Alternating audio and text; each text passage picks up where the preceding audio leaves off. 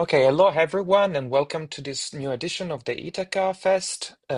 Today we start with John Bourke, and the first talk is going to be bicategorical enrichment in algebra. John, take the stage. All right, so thanks very much for the invitation. So this is joint work with Soichiro Fujii, who's recently joined us in Brno as a postdoc. And yeah, it's kind of work in progress. So hang on. Yeah, let me try and move this slightly. Um, okay, but so what the motivation is often in category theory, one doesn't just want to work with categories, but with like categories over some base category. So, you might look at a category of algebras for a monad or something sitting over the category of sets, which you need to formulate certain theorems like Beck's theorem. Or you can have like topological categories, topological functors, things like this. So often one wants to look at some sort of categories over a base. Okay. And a cool thing is that you can capture categories over a base as enriched categories, where, but you don't use enrichment over a monoidal category, but over a bicategory. So, and this isn't so well known. I don't even know it very well myself, I would say. The whole story. Um, Probably the Italians know it much better than me, since it sort of involves them. But so Richard Garner, so I kind of got interested in this when I read a paper of Richard Garner a few years ago, called "Topological equals Total," where he showed that you can view topological functors as exactly enriched categories in this sense with some nice properties, being total in the sense of enriched category theory. And that was kind of cool. And he gave some applications of it to like McNeil completions and stuff like this, which I don't know that well, but anyway. But so if it's fruitful in topology, what about algebra?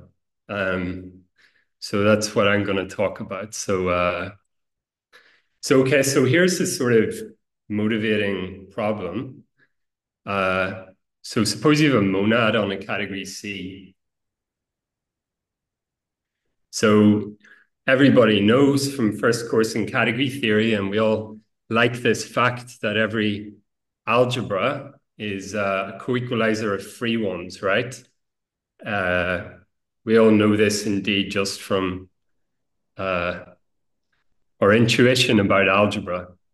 Uh, you have some free structure and then you form some quotient of it by some equation. So just universal algebra.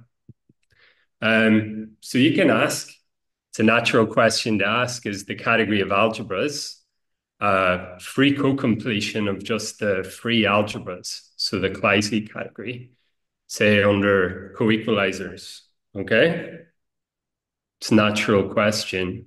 The problem is that the category of algebras doesn't in general have all co-equalizers. It just has, in general, co-equalizers of parallel pairs of arrows, which when you take their underlying parallel pair as a split co-equalizer, right? So we sort of know this from things like Beck's theorem. But the problem with that is that these split co-equal or U split co-equalizers. So it's referring to the forgetful functor, right? When you talk about U split, and that's not a diagram shape because it involves the functor as well. So the answer is no. You can't get the category of algebras as free co-completion under co-equalizers. So of course, in some restrictive settings, you can get it as co-completion of free algebras on finite things, maybe under syfytic colimits or whatever, which is great, but that's not what I want to do here. We want to look at things in complete generality, okay? So natural question to ask is there some sense in which the category of algebras is a free co-completion of the Kleisli category? That's what I want to think about. And so the answer is yes, um, using bicategorical enrichment. Okay.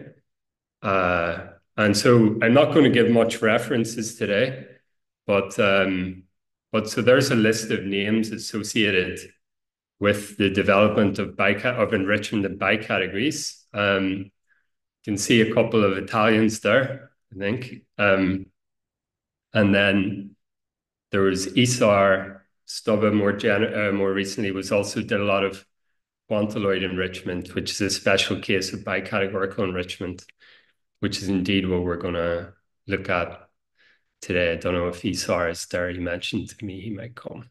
But anyway, um, all right. So that's the story I want to tell you. And so I'll start by going into, since it's not entirely standard, and to enrichment in bicategories.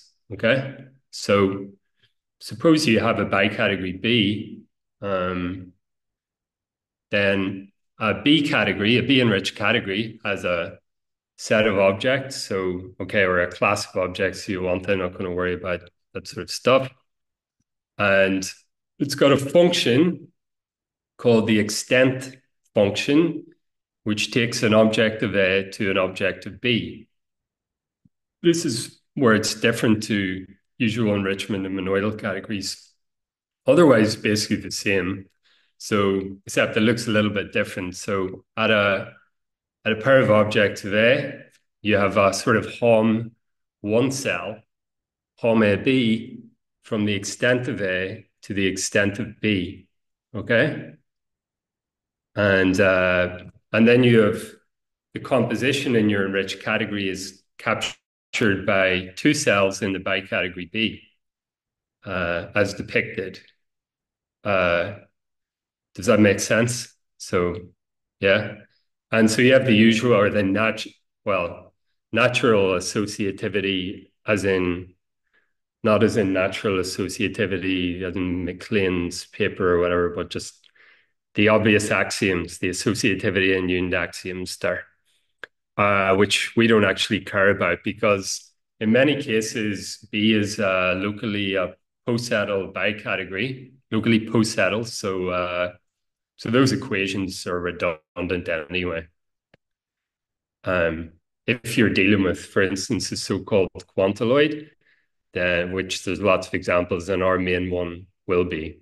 You don't have to worry about that. But yeah, so what's the point? The point is that this generalizes classical enrichment. If you have a monoidal category, you can view it as a one-object bicategory. And you look at categories enriched in that, then you get the usual ones we know, because all of those extent things just trivialize, and then you're left with objects, AB, and the usual sort of compositions like you have in an enriched category. Okay. All right, and I'll just briefly mention there's also enriched functors and enriched natural transformations, and you get two category of enriched categories. Yeah, so the only maybe thing, so the difference to the classical monoidal category case is you just have to keep track of this extent stuff. So the enriched functors involve a function which commutes with the extent function. So you've got like a commutative triangle there. And so a well-studied case is the quantoloid case, which is where these are locally complete lattice. They're locally posets, just well-behaved posets. What does that mean? In this context, it means complete lattice. And you want them to be the composition to be co-continuous in each variable. Then you call it a quantoloid. You get co-continuous in each variable means they have right adjoints, and then you can do more home-like constructions and stuff, but it doesn't really matter for our purposes what this actually means. We just, because we're just going to look at one example, really. But yeah, for example, you could take the bicategory sets and relations, okay? Be an example of a quantoloid. Here's the free quantoloid introduced by Rosenthal. So take a category C, you can form the free quantoloid on it. So same object as C. What's a morphism? What's a one cell is the main thing. So a one cell between two objects of C, instead of just taking morphisms from A to B, we take all sets of morphisms you can possibly take from A to B. And so you're taking the power set of morphisms from A to B, in fact, right? So that's a complete lattice. And we can order these by inclusion. So that gives you your poset structure, and that gives you your bicategory structure, in fact. So you just compose these subsets just by composing the individual arrows, so component-wise. So does that make sense? All right. So that's a very nice thing. Rosenthal, in his paper, didn't seem to study what a category enriched in these this QC is. But so what does it involve? So it involves a set of objects ob and a function which I'll suggestively call u from ob to ob c, since ob c is the set of objects of Q of C. And what else? Plus we've got subsets Hom A B contain, well, like, yeah, big A B contained in big C U A U B. Okay. And so closed under composition identity. So that gives you that's the enriched category structure. And if you think about what that is for a second, you'll see it's exactly where it's an instance of a faithful functor, right? So it's a faithful functor. Okay, if you wanted exactly the faithful functors, you should replace this quantoloid. Instead of taking subsets, just take monomorphisms, okay? Just take monomorphisms over Hom B, and then you get exactly the faithful functors. Here you get the faithful functors up to isomorphism anyway. Yeah, so we'll say this is exactly the faithful functors, and slightly handier because people have developed the quantoloid enrichment a bit more, and it enables us to work in the quantoloid case. It doesn't really matter anyway. So you get exactly the faithful functors. I learned this from Richard's paper. Made me happy because I didn't think I understood this bicategorical enrichment stuff very well before it. But when I saw this nice, simple example, it was like, oh yeah, well, makes sense. And it always stuck in my head that this is a way to capture sort of concrete categories in a sense over a base, and which is something I've thought about in many different contexts for various reasons. But yeah, just a tiny bit more on that. So the objects of QCcat faithful functors. The arrows are just commutative triangles because they have to commute with extent. And the two cells are natural transformations such that when you apply V to them, you get the identity. Okay, but we won't even really need that. So that's just to give you the idea. Okay, so let's look at some examples of QC enriched categories. Take any monad, then you can look at the forgetful functor from the Eilenberg-Moore category. It's always faithful. So that's a QC enriched category. There's just a formula, by the way, for these things. If the Kleisli one, maybe people It's good to have in your head. Also, the forgetful functor from Kleisli, which actually applies T, is faithful since the composite of fully faithful and faithful. Um, and so this is a morphism of QC cat, right? So it makes sense to ask if it's a free co-completion, for instance. All right, slightly technical bit. So you can look at weighted co-limits in the setting of enriched category theory here. Um, so we're not going to worry about the generality or the general theory, but let me just tell you a tiny bit about what happens over QC. Okay. So, so for QC, a QC weight, well, it's as for any weight, it's always the domain is some enriched category. So here's an enriched category of faithful functor from J to C. And then a weight on it amounts to a pair WC, where W is a regular weight on J, so a functor from J up to set. And then you've got a separate object of C, little c, such that W is a subfunctor like this, okay? So if you know about enriched category theory, that's actually an example of a weighted cocone.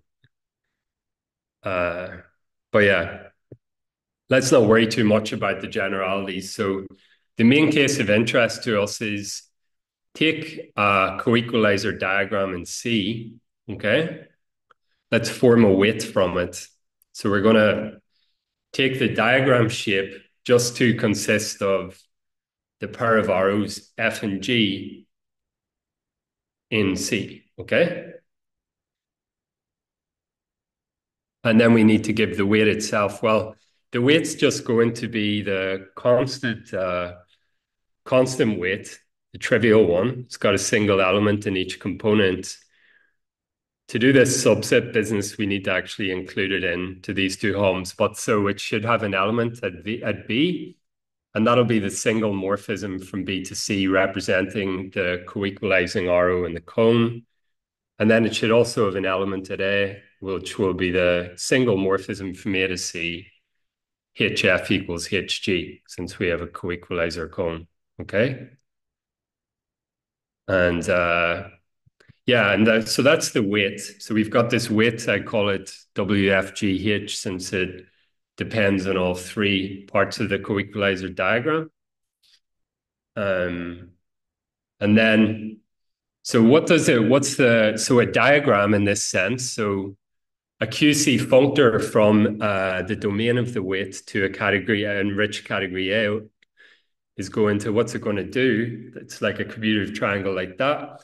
Well, it just picks out a parallel pair of arrows, which lives over the original pair in C. Okay?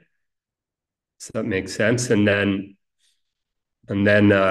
fact, what's the universal property of the weighted colimit of this in the sense of bicategory enriched category theory, which I haven't went into, but let's not worry about it.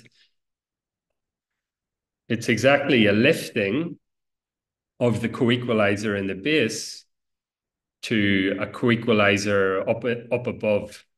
So it's a lifting of the co-equalizer. Okay? And that's the idea, is that these sort of weighted colimits in this sense capture liftings of colimits. And so these are sorts of things we start to see now in the setting of things like Beck's monadicity theorem, right? Bear in mind that that lifting is an actual lifting on the nose, though, because it amounts to saying the extent of Z is C. All right, so now what's our class of weights? So we take all of those weights, WFGH, corresponding to split co-equalizer diagrams, okay? And now a faithful functor has phi colimits just when it has liftings of coequalizers of U-split pairs. In other words, if you got a parallel pair upstairs and down below it has a split coequalizer, then you should have a lifting of that in A. There should exist one. Okay.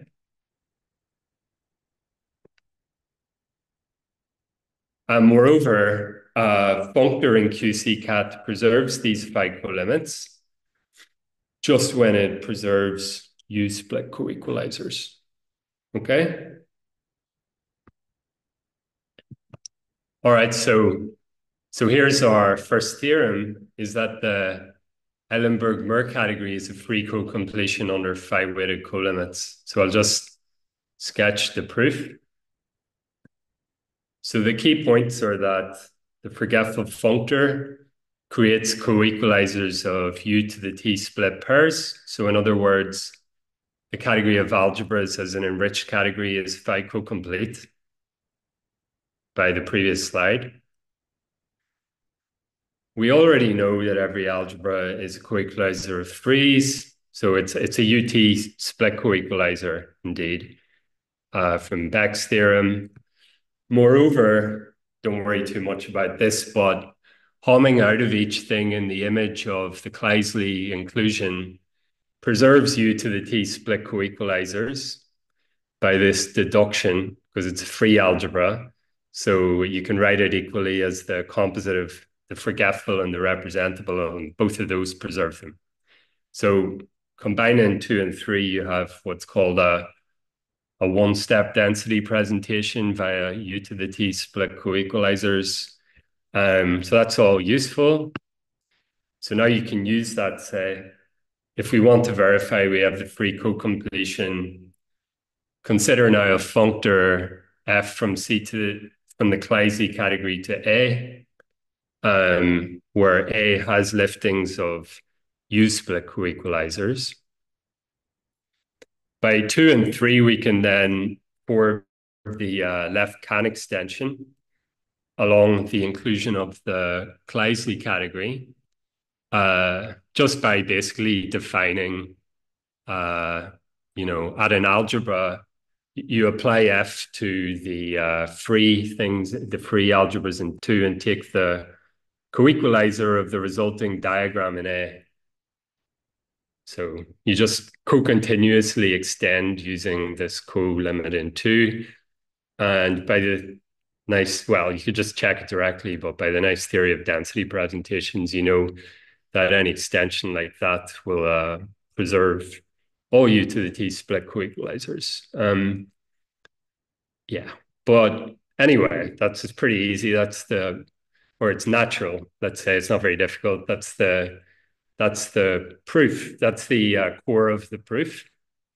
So that's a nice fact, I think, that you have a free co-completion. You can view the category of algebra as a free co-completion. So here's another, more generally. So suppose you have a forgetful functor with a left adjoint, and suppose that it creates coequalizers of U-split pairs, okay? Like in Beck's theorem. Well, then you can take the induced monad and look at the induced map from the Kleisli category, okay? And that's also a free co-completion of the Kleisli category. And the proof's almost exactly the same. You just generalize that. The only thing you really use is that that cocone that I've drawn there is a coequalizer cocone. And that's because we assumed U creates coequalizers, so it should reflect them, right? And it's sent to a U split one. So that becomes a coequalizer. You use this sort of stuff in Beck's theorem as well. But yeah, it's just the same proof as on the previous slide, slightly generalized. Here's proof of Beck's theorem. So Beck's monadicity theorem, let U have left adjoint F. Suppose it creates coequalizer U split pairs, then A is equivalent to the category of algebras. So by the previous slide, both A and the category of algebras are free co-completions. Yeah, I'm almost done, by the way. By the uniqueness of free cocompletions, uh, we get the equivalence.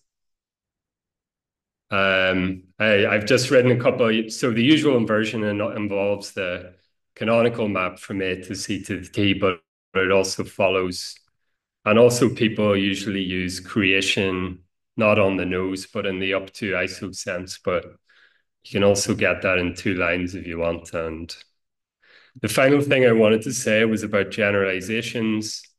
So to capture enriched monads over unenriched category C, you can do the same thing. You just have to use a different bicategory with the same objects, but now you look at so Hom B will be an object of V, and you have to look at the slice over that.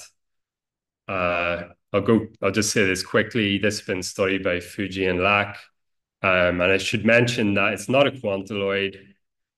And the main thing you need is that these VC colimits capture liftings again. And I should mention that Alex Campbell just recently gave a talk about this at the Sydney seminar. So we would need to, I believe that's what he talked about. I just saw the abstract, so we need to use his result for that. But otherwise, the same proof should basically work. And we're still investigating more stuff about bicategorical enrichment. And thanks for listening. I think it's just a fun story and a nice way. The fact that you can see categories of algebras as really free co-completions is it gets. I think it's a nice approach to Beck's theorem and just I like the idea of using these of viewing concrete categories as enriched categories. Uh, and I believe there's more to be said about that. But yeah, that's it from me. So thanks for listening. Thank you, John. And now we move to question time. So if we have questions, people can unmute themselves and just ask. So I have a short question. Um, by the way, thanks a lot for the talks. Is there anywhere where I can read more about this? Well, not yet, but so the plan is to write a paper. I have the idea to write a short paper about it. Though then now Soichiro's been developing lots more stuff about it bicategorical enrichment in algebra. So we'll see where it ends up. So I recommend for faithful functors as enriched categories, I recommend Garner's paper topological equals total, which introduced that idea, and then uh, and then yeah, that would be something. But we are hoping to write something down about this, but no, it's not ready at all yet. This is very much work in progress as well. Thanks. Uh, Looking forward to that. the next question is by Taltek, which I guess is Pavel. Hi, John. It's Nathaniel. Hi, Oh, sorry. Nathaniel. I apologize, Nathaniel. This is a really nice perspective. I was wondering whether you had considered the two-dimensional version and whether you can recover your monadicity theorems for two monads using this perspective. I have not thought about that.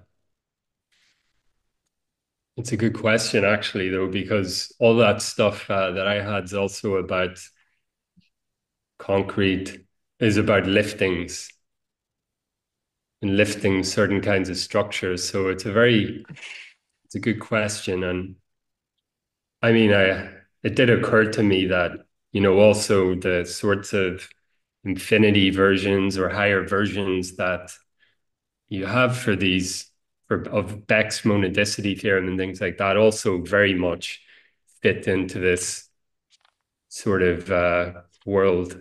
And I would imagine that this kind of bicategorical enrichment in all those senses could have something, be a sort of clarifying way of thinking about them. But I haven't. I mean, I'm just speaking uh, off the top of my head here, and I haven't thought about it any further than that.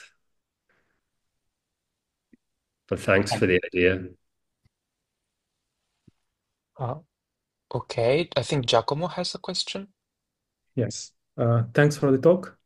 Have you considered free X-lax completions as something that might arise like that? Because you are freely adding co-equalizers of equivalence relations in some sense, but you don't have any faithful functors playing around, so I don't know.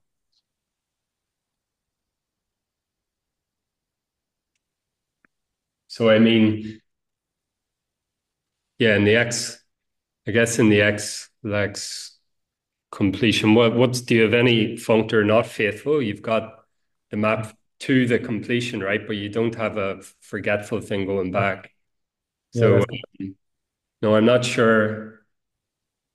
It doesn't feel very concrete in that case, so I don't really see it. The faithfulness doesn't really matter because you can also get just functors over a base as enriched categories where you get rid of the subset business and just look at genuine or general arrows.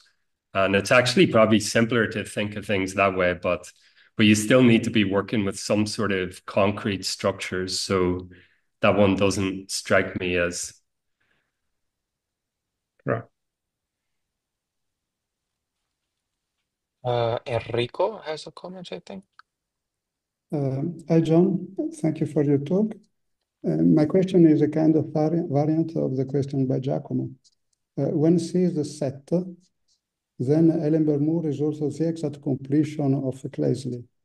Do you think that there is a connection or is just an accident? no, that's a good.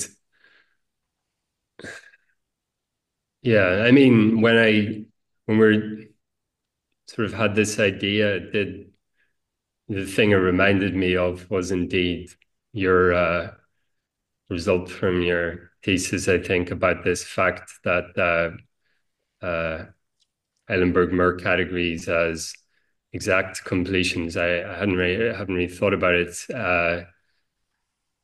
I could easily believe there's a connection there, but I haven't thought further about it. But it's a good thing to think about whether these exact completion sort of stories, at least in the setting of algebras for a monad, fit into this, can be seen within this framework in some way as well. But I don't have an answer for you. Thanks for the question. Thank you. Okay, we don't have time for another question, which means I have to cut my question now. So we thank the speaker one last time. Thank you, John, for the very nice talk. And we move to the next speaker of the day. Thank you, John. Oops. So I should stop share.